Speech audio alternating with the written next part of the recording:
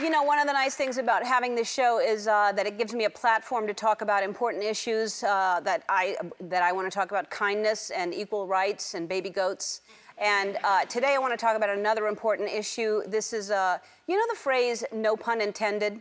It's supposed to mean you just said something funny by accident. Well, you know, like the pilot's career was taking off, no pun intended, something like that. Or John Travolta gave a touching introduction at the Oscars, no pun intended. And I noticed a lot of people are using it when they say something funny on purpose. And that's wrong, and damn it, I'm not gonna take it anymore. So it's time for another installment of my segment, You're Doing It Wrong by Ellen DeGeneres.